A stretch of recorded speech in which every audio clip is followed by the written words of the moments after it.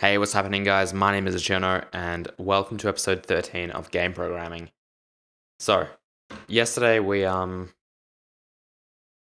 a look at this pixel and we actually got it to work properly. And this time, today I promised that I'd teach you guys how to make a timer and how to actually keep track of things that don't necessarily have to happen every CPU cycle, like the update method, because obviously that needs to happen 60 times a second. So not like as much as possible a second.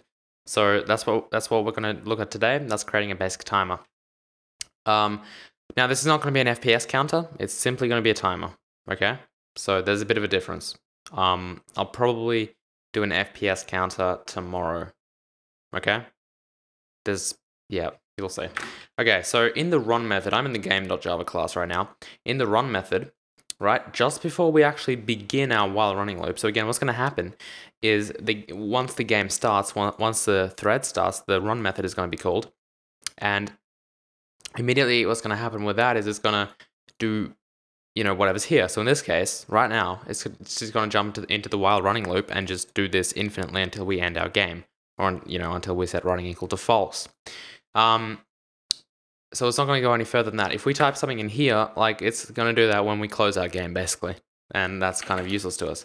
But if we actually put code over here in between at the start of the method, it's going to execute this code once, and then it's going to go to the while running loop and loop whatever's in those brackets.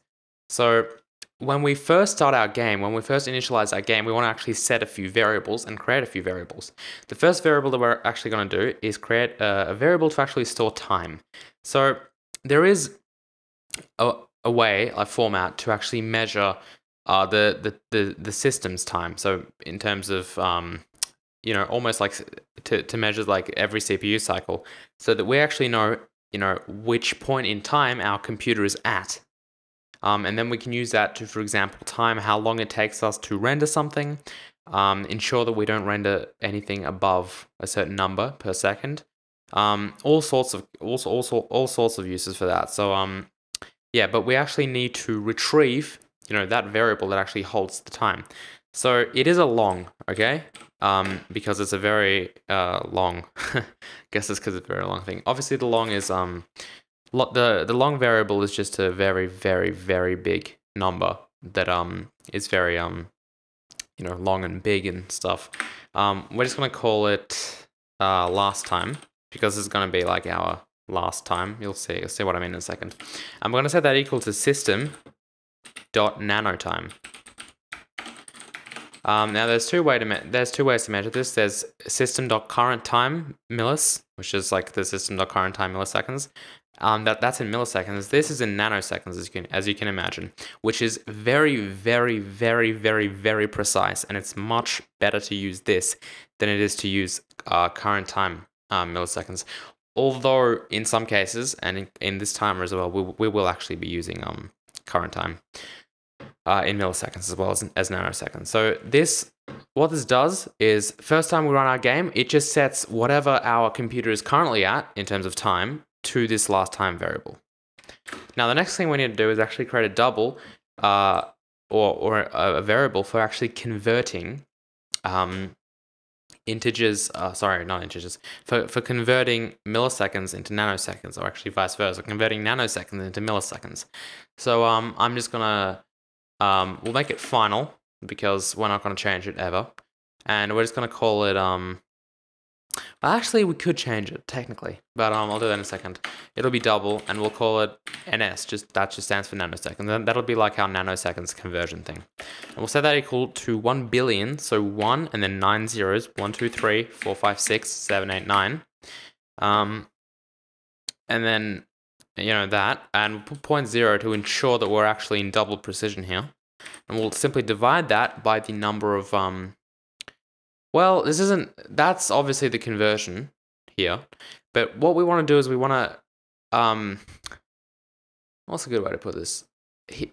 What we divide it by is how many times we want to actually run our update method, because you'll see the maths sort of come together at the end. I'm sort of looking forward here. The number that we put here, which is going to be 60.0 in our case. Basically what this is going to do is when we actually do divide it by NS, by this variable, we'll be essentially setting, you know what, I can't, it's really hard to explain this without actually having code on the screen for you guys to see it in effect. So I'm just going to continue writing this right now.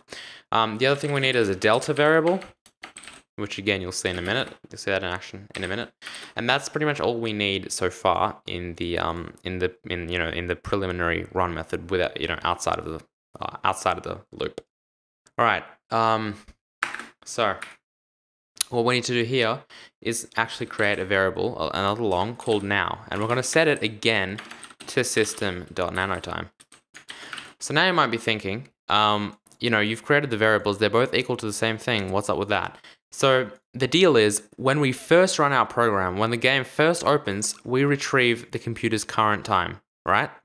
In nanoseconds. Now, when we're running, obviously by the time it's completed all these lines of code and actually gotten to the running loop, the system's time is going to be different, because it doesn't do this instantly. It does take time. Even if it is a very small amount of time, it still does take time. Now, the best way to actually probably demonstrate this is if I just hit return here, and just so it gets out of the method, and I actually just run this. It's going to terminate. Hang on.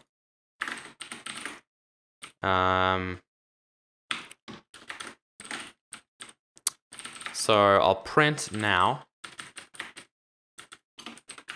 followed by, okay, so last time plus that, and I don't know, I'll just do like a comma. Okay, so that's going to print the two variables onto our console, and over here I'll just call the stop method so that we actually stop the program. Okay, so right now you can see that it's printed two variables over here. And this is actually the system time in nanoseconds. I'll zoom in a lot so you guys can see this. This is the first one. This is the second one. As you can see, the second one is actually quite a bit larger than the first one. That's because it's actually taken time to get from this variable to this variable. Okay?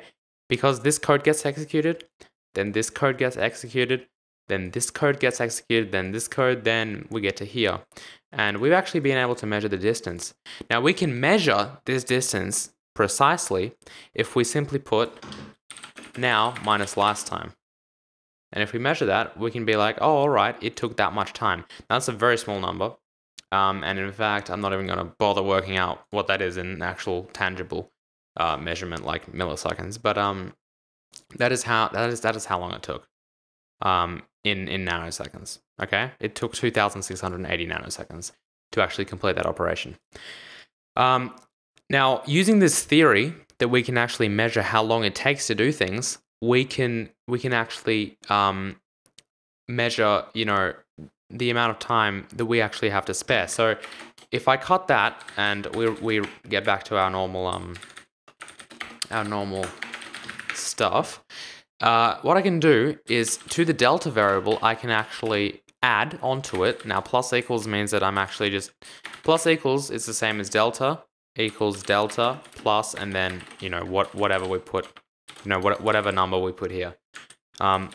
Plus equals does the exact same thing, but it's just a shorter way of writing it. Okay, so delta plus equals now minus last time. Here I am, again, measuring the time that it took. Okay. You get this, I assume, okay? What I'm doing here is I'm adding to delta the difference between these two variables. So in other words, the time that it took to get from here to here. In this case, it'll obviously change later. And then I'll divide it by nanoseconds, our nanosecond variable. Now, what this is going to do is, again, onto delta, it's going to add on the difference here, and it's going to divide it by 1 billion divided by 60, which, when we actually go over here and say while delta, is actually greater than or equal to 1, which will only happen 60 times a second, because remember, we've set 60 over here, then we're going to update. So I'll get rid of it here. And we're actually going to just subtract 1 from delta, so that we get it back to 0, essentially. or you know, whatever it is. So read this code, analyze it, and I'm sure you'll find out exactly what it does. It's just simple maths. So again, what we're doing here is we're creating a variable. Actually, I'll explain this loop thing now. What's going to happen? And let's get rid of. Actually, we should probably keep stop here. We'll keep the stop method here just because that's going to ensure that if we do get out of this running loop for some reason, it's going to stop the program, which is good. Now, okay, so I'm so tired today. I'm really sorry, guys. I had a huge day today. I can barely understand what I'm writing here. And I have to like run off to an exhibition right now as well for art. So, well, for artwork, for my artwork actually. So I probably shouldn't be late to that. It starts in half an hour. But okay, let's try this one more time. So last time is gonna be equal to the computer's current time. Our nanoseconds variable is going to calculate a value, which will be this, so that we can then divide the difference by it to achieve our delta variable. This now variable is going to get the current loop's current time, because what's going to happen is obviously it's going to get to the end of this loop and then go back, and then this now variable will be updated. Oh, we actually forgot one more thing, and that's actually to set last time equal to now. And again, what that's actually going to do is, you know, after it actually uses now minus last time, it's going to update last time, and then it's going to calculate the time it takes to complete all of this. So it's going to calculate the time that it takes from us to get from here all the way back up to here, and then it's going to calculate that distance. So let's do it this way. I'll demonstrate it quickly. So we'll create a boolean called C. We'll set it equal to false. Then what's going to happen is at the end, we're going to set C equal to true. And then over here, I'm just going to put if C equals true, then let's just render out print line. Then let's just render let's just print out time taken, and then we'll calculate last time minus now probably. Okay, and we will actually return. Let's just exit the program straight away. Okay, so this is temporary code, by the way. Don't bother writing it down. I'll delete it at the end of this episode. Just before it does this, actually, I can't. Oh god. Okay, so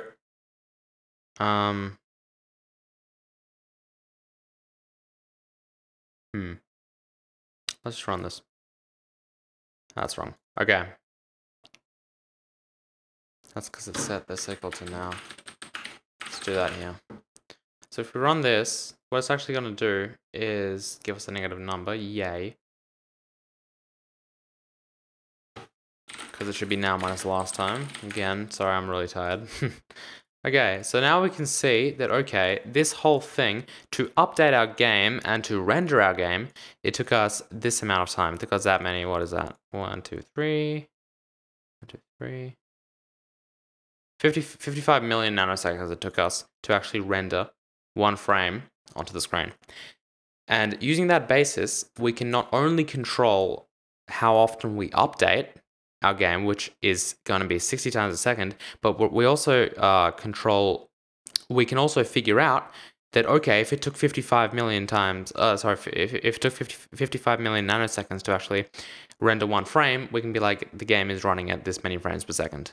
Although it's not technically that calculation, it's more of a, let's calculate how many times it can actually render per second. Okay, so using that basis, tomorrow we'll actually create that FPS counter. Okay, I'm sorry, I'm so tired right now. You guys have no clue, But I did promise 1 episode per day. So take all this code down and you will be, I'll just delete the stuff we don't need. Take all this code down and you'll be sweet. So don't worry. Yep. All right. So I'll see you guys tomorrow. Later, guys.